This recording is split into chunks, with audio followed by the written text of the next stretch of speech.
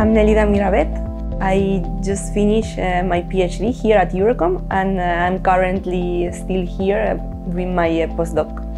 I joined EURECOM as a master's student, so that is where I discovered that I really like the research. The professor had many interesting topics, many up-to-date, groundbreaking ideas.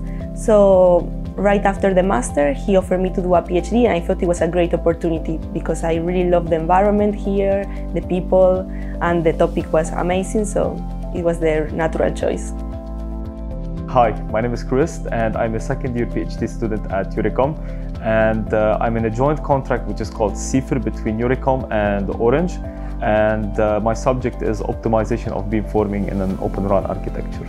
So we have this combination of the academia and the research, which will be combined with a little bit of experiments with test beds, which is something concrete. So we have this beautiful combination of these two in order to complete the thesis subject.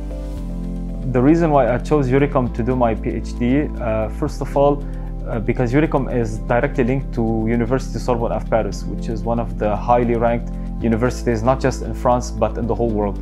So my diploma will be issued from one of the most prestigious universities in the world. And secondly, because it opened me this opportunity to work on a CIFR contract, which is the link between the industry and the academia. So I have the possibility, when I finish my PhD, to choose whatever path that I would like to complete or continue my career in. I would definitely recommend anyone that is watching this video to join EURECOM, because I've always felt here as if I was in family. We have many events, we have international meals in which we share recipes from all our different countries, in which you can find professors, students, PhDs, and I've always, even if I was far from Spain, my home country, I've always felt at home at EURECOM. One of EURECOM's primary missions is research.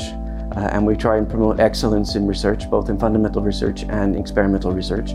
One of the key activities that we have at EURECOM is animating an open source community called Open Air Interface, which aims to develop software that we can share with our partners, in particular the major industry partners in the telco and cellular industries.